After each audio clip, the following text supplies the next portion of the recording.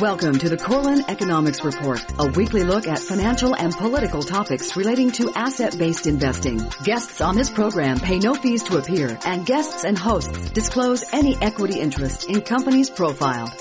Now, the Corlin Economics Report. Hey everyone, welcome in to the weekend edition of the KE Report. Corey and Shad here, your host for this weekend's edition. Also your host throughout the week on our website, kereport.com, and podcast, The KE Report.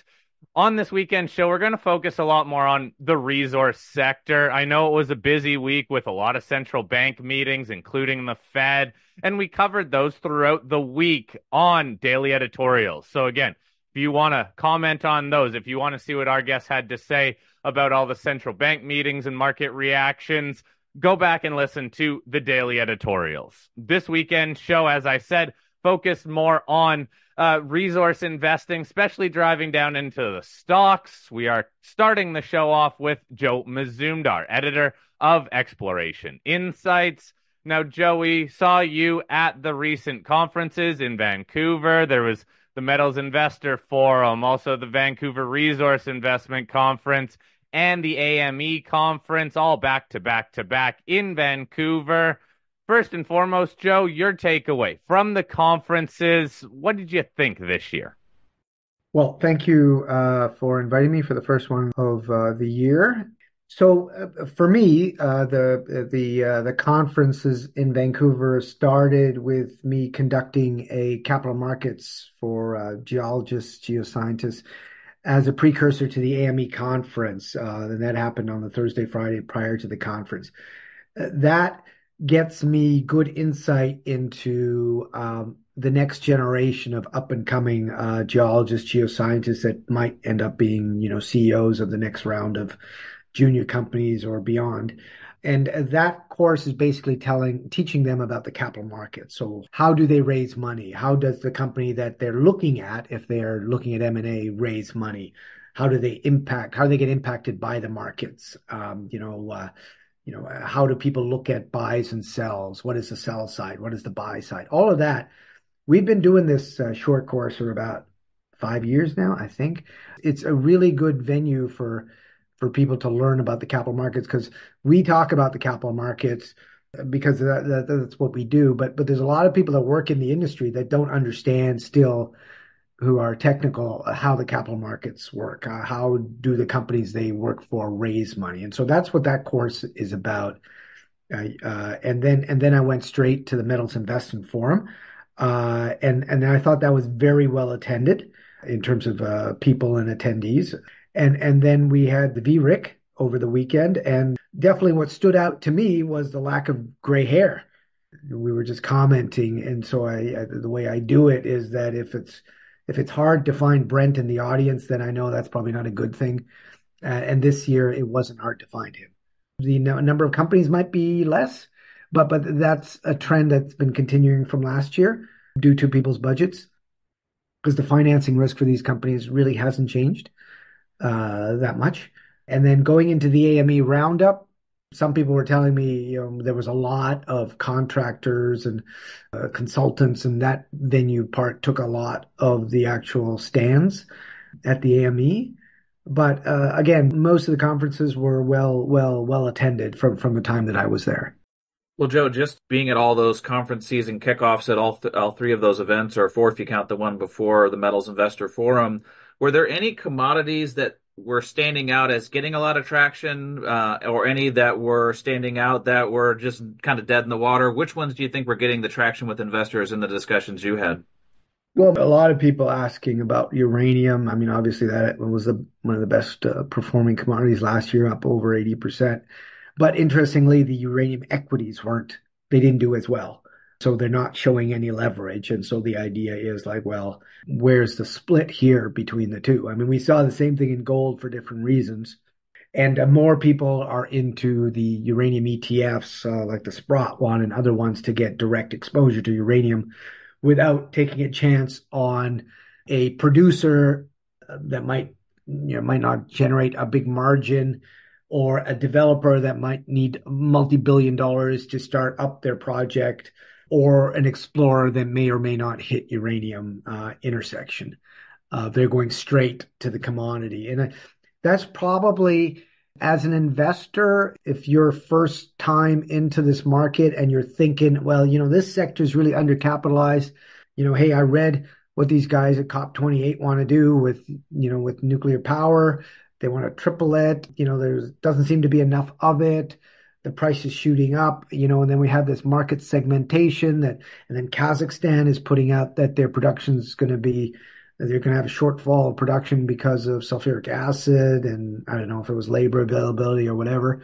And then the other problem is this foreign ownership interest, that if Russians or the Chinese control more than 25% of an asset, then that asset, can't be sold.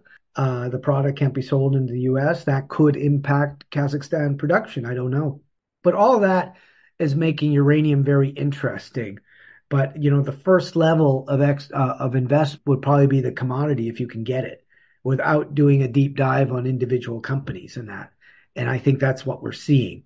Then people would have to get comfortable with the companies, because if you're really bullish on uranium, you probably are not investing in that Kazakh producer because they're producing less of it.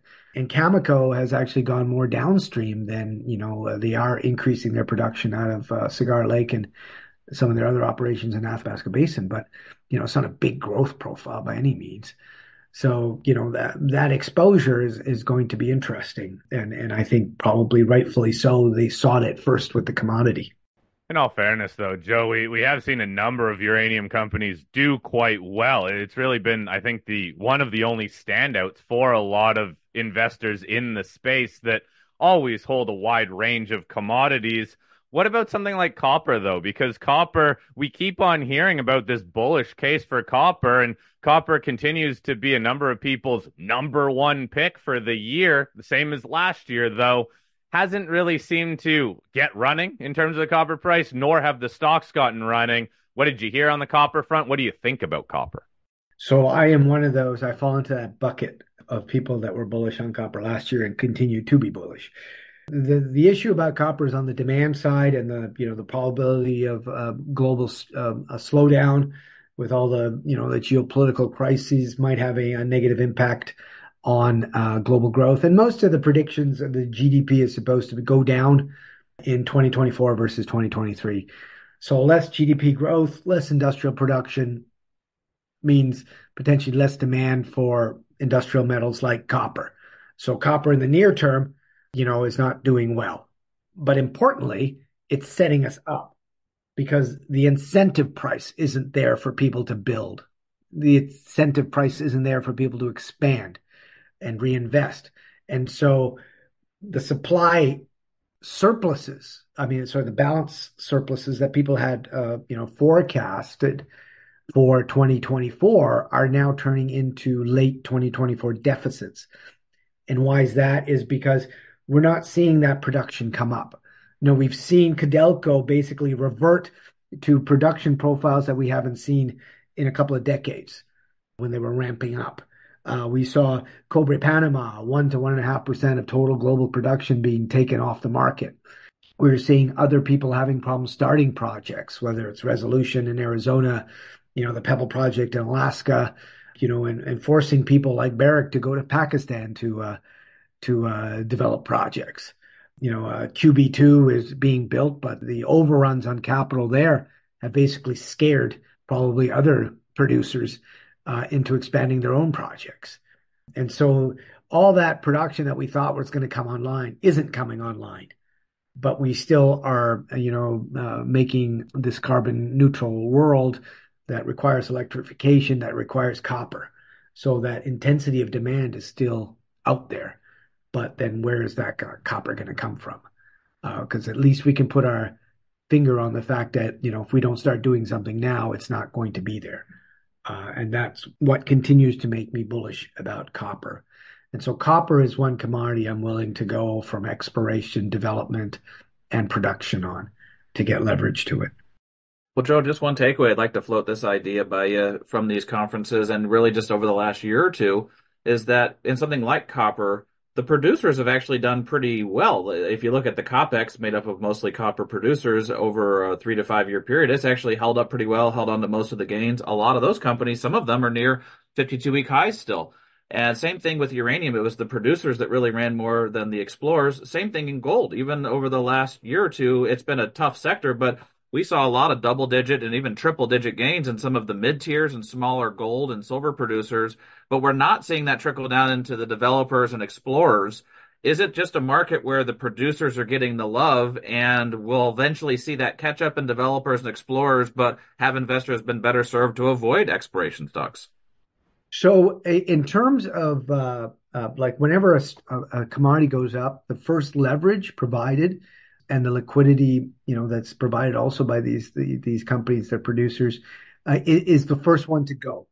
So that's exactly where you would see most of because I mean, if you're Alamos or whatever, intermediate producer, major producer, you don't care really, maybe because of your share price.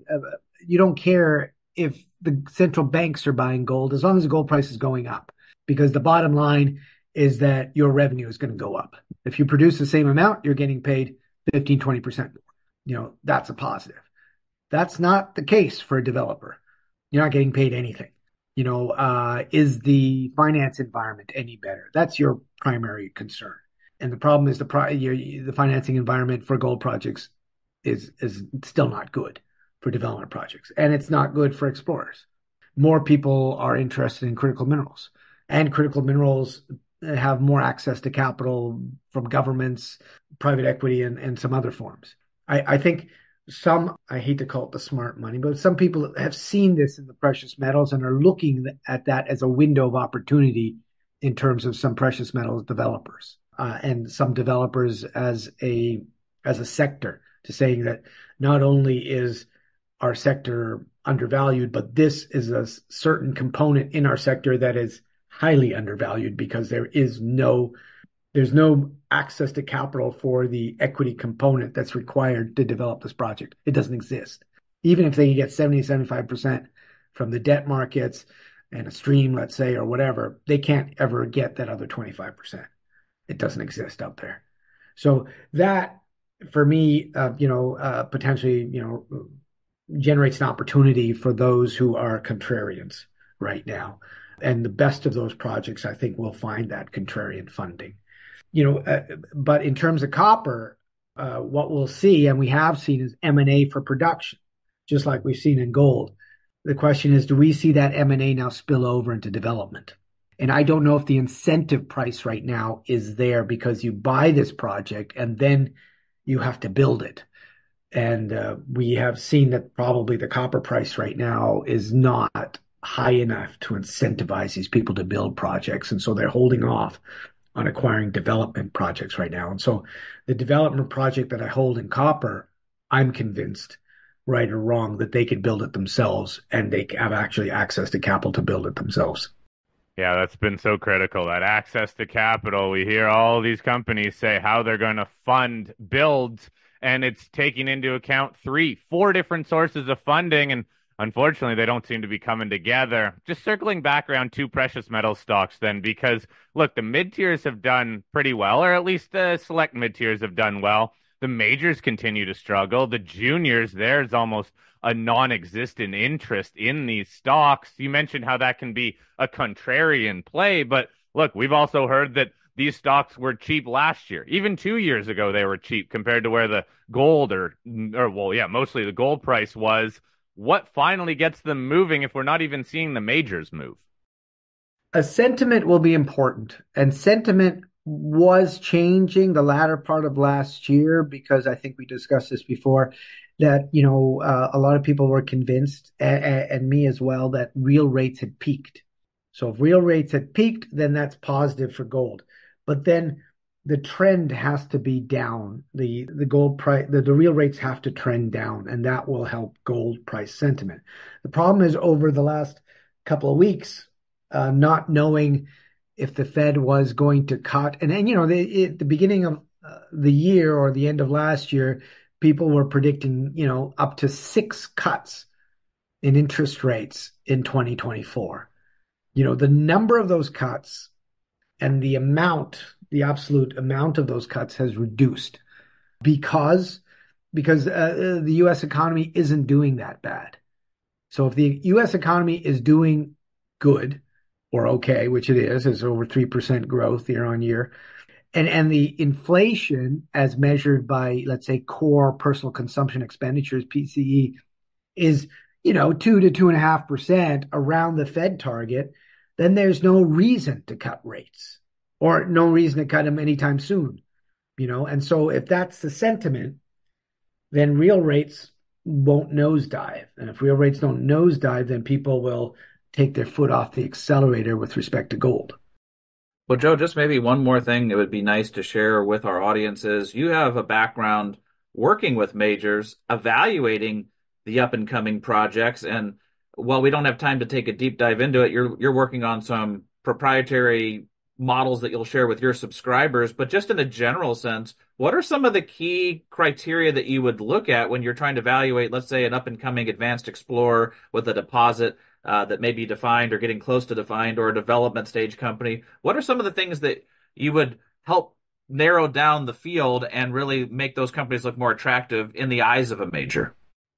Okay, ignoring, let's say, the capital structure and just looking at, let's say, the value, the X that we're trying to determine, like what could this be? And that's always a question about retail. They don't want to know downside. They just want to know what could this be? Because these people are risk lovers. It's a lottery ticket. How big is this thing could be? And so what we'd look at is saying, okay, what are the analog for this deposit style in the area that they are in? And what's the probability that they could find something like that? That would be your exploration upside. They could find another one. Theirs could be bigger or theirs could be smaller, something like that. And then once you know the details of the analog, then you could say, well, the jurisdiction, that a deposit could be built there because there's one right there. And then you would look at the risks to your thesis that it could be something like that. Then you could look at, is the metallurgy the same? Do we know that? Is it more remote than the other? Is it have a social license to operate issue? Something like that. All those things that would make somebody who might consider buying the project say, you know what, I don't think I'll buy this one. And so that's something you want to know. I mean, the stock could still go up and you could still do really well, but what you don't want to do is keep holding it and ride it down the other side. You want to know, well, I knew this was going to be a problem, so that's why I sold. I might not have sold at the peak, but I knew that, I'd made a nice return. And now this other stuff would be coming out soon. And that's going to be a problem for this company. So that's the sort of stuff we want to put together in this rate and rank tool that me and this friend of mine who now is a prof to my alumni Colorado School of Mines that put together for Newmont back in the 2000s. I hadn't dusted that thing off since that time. And I did that capital markets course, and on my day 2 presentation was about this management tool in terms of how to look at assets and from a risk and reward perspective. How do you go about comparing assets too then, Joe? Because this portfolio management tool, everyone always has that question, right? Do I sell this to buy this? Yeah, and the thing is that what the whole idea was to put in these various categories of reward, whether it be, what's the resource, what's the potential, valuation NPV wise, what could be the IRR, what could be, the life of mine ounces on this, and a whole bunch of different factors that at that time in the 2000s with Newmont, we aligned with the key performance indicators for executives. So they were doing exactly what they were paid to do in terms of when they made a capital decision. So you could take that tool and apply it to your own things that you're looking for. If you emphasize resource upside, that would be the category that you weigh the most on. If you are very concerned about geopolitical risk, that would be a category you weigh very highly. And then you could look at that and say, well, I have this other deposit that's not worth as much as this one in terms of upside, but on the risk side, it's a lot easier because I don't have XYZ in terms of problems. One thing I've also looked at is, how much it costs to drill.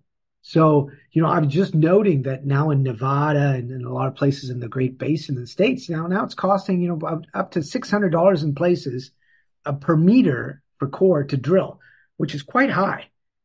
Taking you back to when GT Gold was drilling Saddle North several years ago, 4 or 5 years ago, they were paying about $380 to $400 per meter Canadian.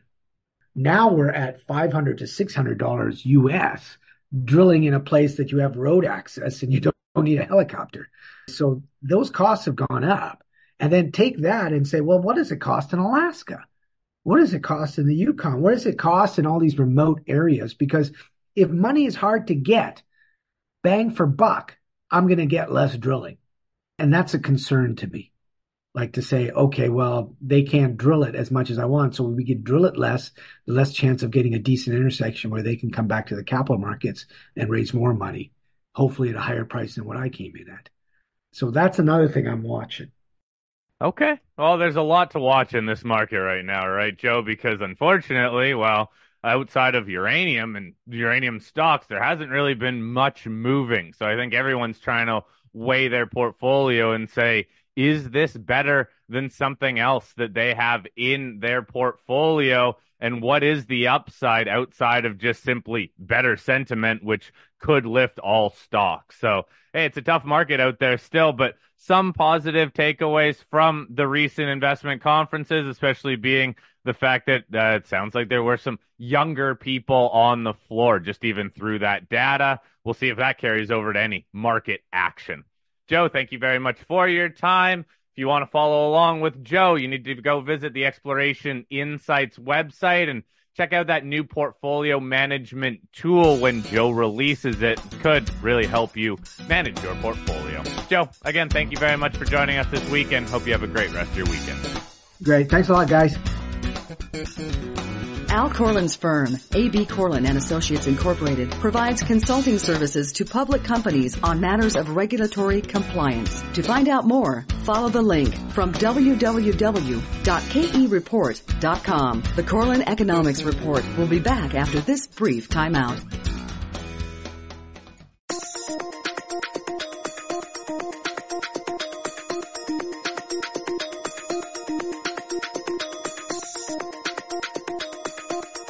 All right, welcome back. Continuing to listen to the weekend edition of the KE Report. And as promised in the back half of this first hour, we are continuing to focus on the resource sector as we are now chatting with Matt Geiger, managing partner at MJG Capital. Matt, we have a few more big picture topics to get to here in terms of what investors should be looking for when investing in some of these companies, and in all fairness, what MJG is going to be doing with some of your capital. First and foremost, I do want to highlight something you sent out to your clients recently. It was a list of management red flags. Now, we always hear about how important management is, invest in management.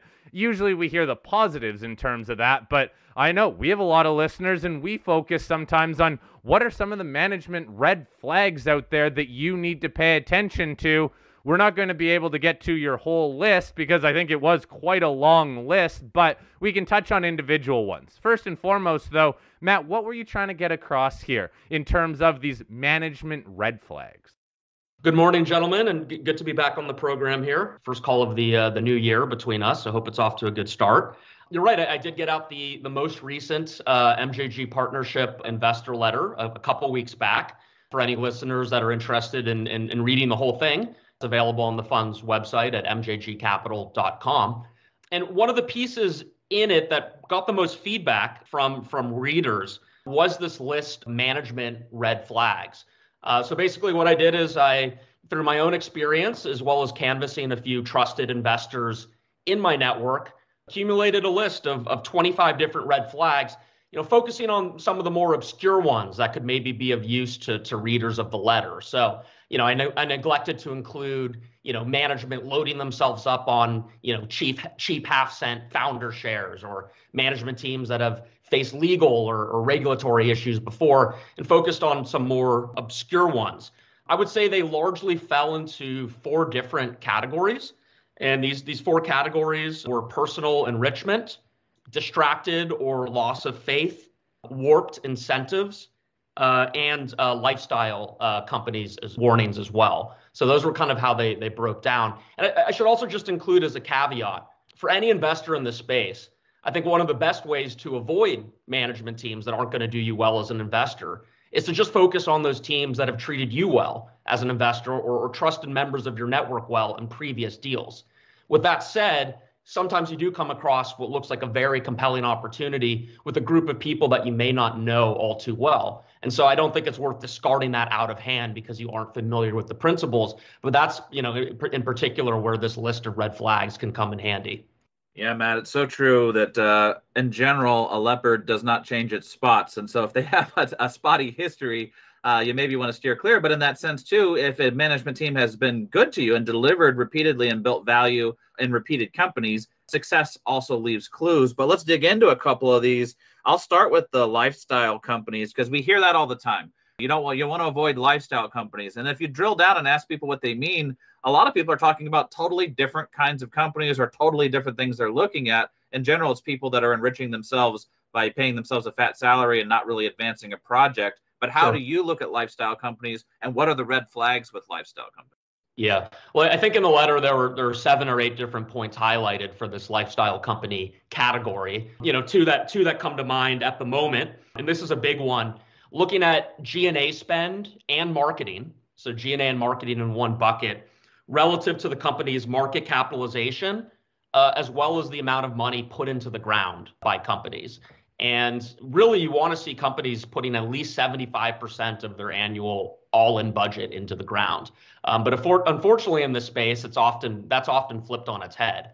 And teams with overly inflated G&A, that means they're probably paying themselves too well and also traveling very well and not being judicious with company capital. And inflated marketing expenses can indicate that they're more focused on raising money so that they can continue to proceed with their chosen lifestyle as the CEO and management team, and less focused on actually creating value by putting money into the ground and hopefully driving a project forward. So that's a real big one that comes to mind that falls into that category.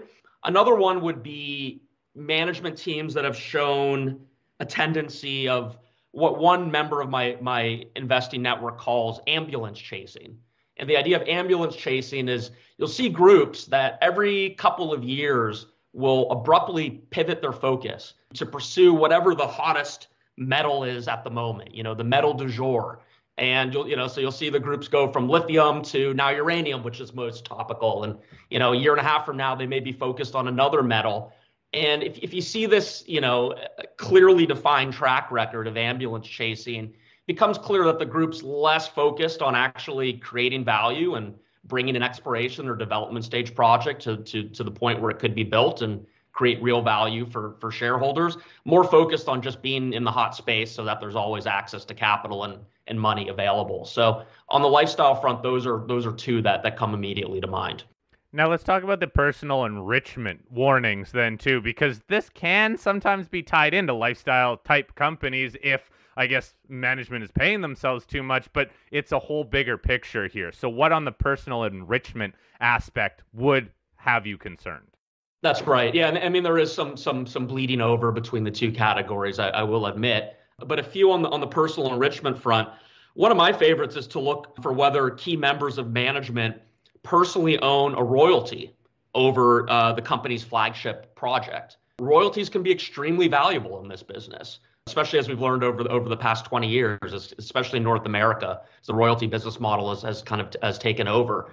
And for a properly incentivized team, they don't want royalties on their assets. They don't want their assets to be encumbered. The more encumbered an asset, the less likely it is to ultimately be pushed forward and become a mine. So if you see a member of management who kind of sneakily has a 1.5 or 2% NSR over the company's flagship project, that to me is a bright red flag, unless there's some absolute extenuating circumstance that could potentially justify that. I guess another quick one would be board and management teams that issue themselves options that vest immediately. There's no reason that should occur within this industry. They should be gated and invest over multiple years to ensure that the team's committed to the cause over the time frames that are necessary to actually create value in this industry. And I guess another one that we'll see somewhat often are key members of management being granted outsized discretionary bonuses for events that are well within the company's normal course of business. So you're already, in a lot of these cases, being paid pretty well to be a top dog at one of these companies. And if you do your job well, you should already be well incentivized between the shares you hold and the salary that you're receiving. And so there's no reason for there to be, reward heaped on the top, again, unless it's an incredibly exceptional circumstance. Yeah, Matt, there is no shortage of companies heaping those rewards onto their management teams to keep rewarding themselves for really underperforming and not putting much money in the ground. There's another one I want to ask you about. We were talking a little bit about it off mic. I don't know which category you'd put it in, but it's the nature of when a company has multiple projects and they decide, you know what, we're going to spin one of these out. And you notice a management team shuffle, and then a lot of the focus on the flagship project that they've been touting for years as this is our favorite child suddenly becomes orphaned because they get interested in the new SpinCo, and then it's a whole new life for them and a whole new lifestyle company. What do you do with SpinCos? Because there's good ones and there's bad ones. That's right. No, I mean, this one is more nuanced, but I definitely do touch on SpinCos. So I think as an investor, you need to look at it a couple ways. First, is the SpinCo warranted? And sometimes it is. Sometimes it's a very valuable project. It's time for it to shine. And it's not receiving value within the mother co. So said SpinCo occurs, then the question is, should the management team of the mothership also assume a role at the SpinCo? Sometimes that can be justified, sometimes that cannot be justified. But the biggest red flag to me is when there's a SpinCo out of the mothership.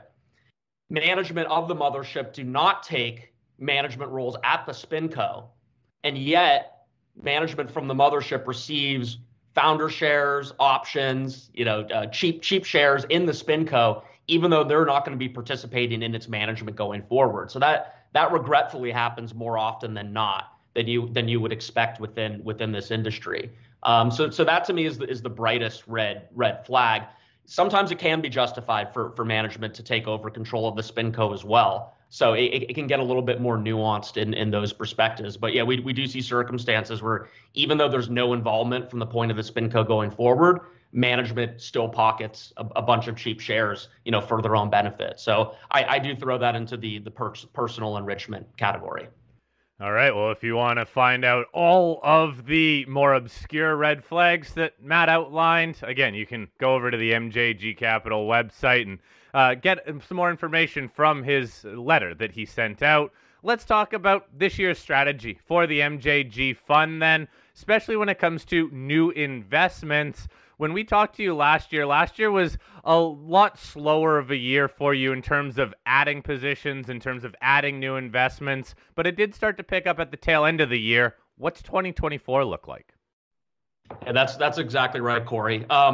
We actually went a full 8 months without initiating a position between February of 2023 through early October 2023. So that is actually the longest period without adding a new name within the portfolio that we've undergone since the fund's inception. So a lot of patience, a lot of sitting on my hands and waiting over that period. However, as we headed into mid to late Q4, it really just got bleak out there. While I was waiting for the broader market to roll over, that simply did not occur. But nonetheless, juniors were getting slammed, really, really blown out. And this is in a period where metal prices hung in there pretty well.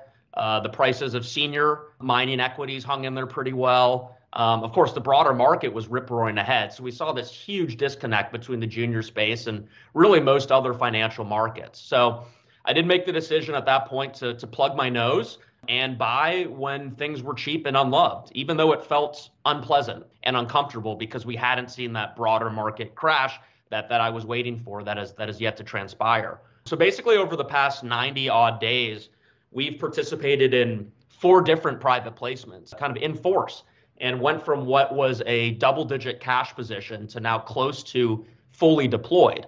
So very aggressive deployment in a pretty short period of time. To your question, that means we're going to be pretty inactive here for the next few months as we kind of rationalize these recent deployments. The MJG fund is open-ended, and I'm expecting further inflows in the coming months. So we will have some dry powder to deploy this spring, but certainly not anticipating doing any further deals or adding any new positions on the open market between now and at least the PDAC conference in early March. So now we're back to a bit of a period of sitting and waiting.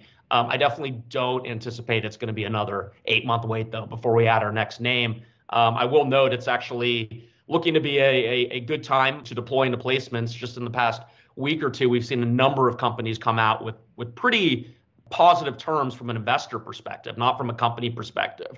We're seeing a lot of full warrants, long dated, no accelerators, being tacked onto financing. So especially if this continues, I could see us doing another deal or two, but most likely in the spring to late spring period.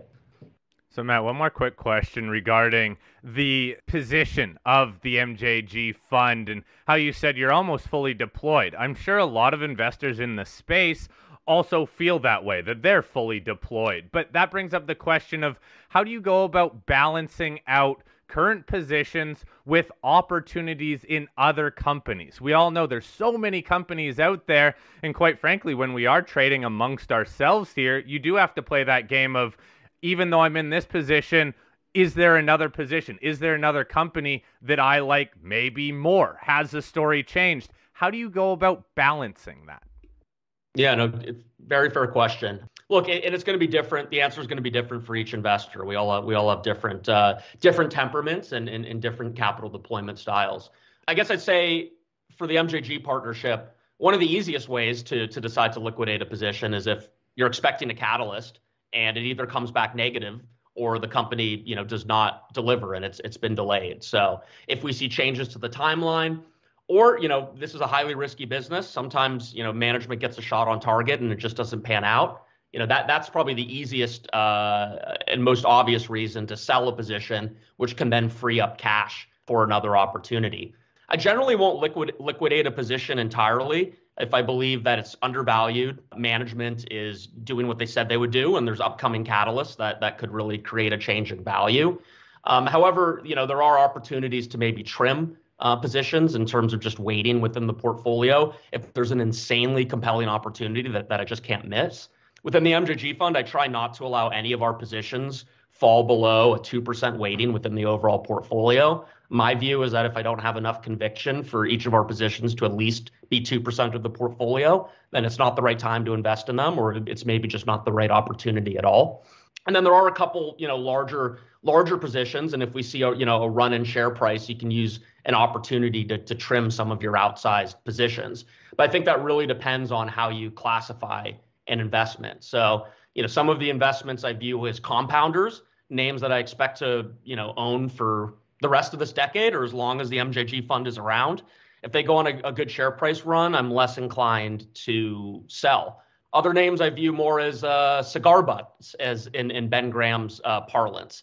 Names that are trading at a stark discount to what I think their fair value is. But if they were to increase 50% in price in a short period, it'd be a lot easier to trim, if not sell the position entirely, because fair value is unlikely to move all too much unless there's some really unforeseen development. So again, it gets pretty nuanced, but it really will depend on those factors. And I guess another one I'll throw in there. I mean, we do try to balance jurisdictional risk within the portfolio. So if we have a lot of exposure to a given jurisdiction between a couple investments, and there's a new investment that is just too good to pass up that is also focused on said jurisdiction, I would look to the two other names that are exposed to that jurisdiction as places to potentially trim. So that's another way to think about it. So pretty nuanced, but it's an important question.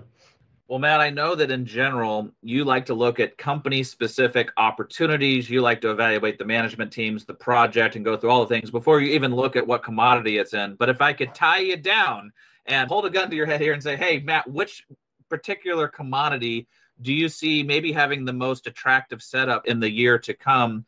Your ear is to the ground in the sector, and you get your finger on the pulse. You talk to a lot of people. Which area do you really think may surprise people in 2024?